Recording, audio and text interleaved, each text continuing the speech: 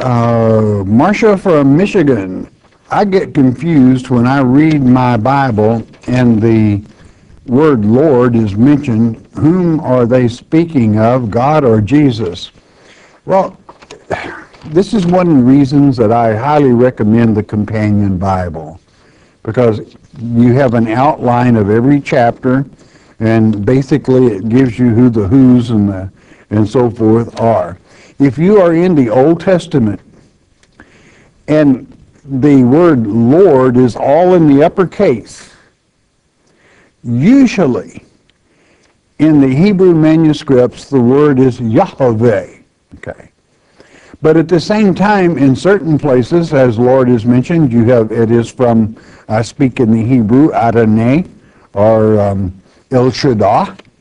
And then in the New Testament, of course, usually Lord, after the birth, was Christ himself.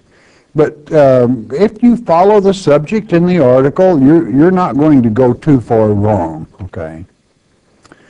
Let me set you at ease just a little bit. You know the lecture we were giving today? And I said, Emmanuel, you will call him, that is to say, God with us.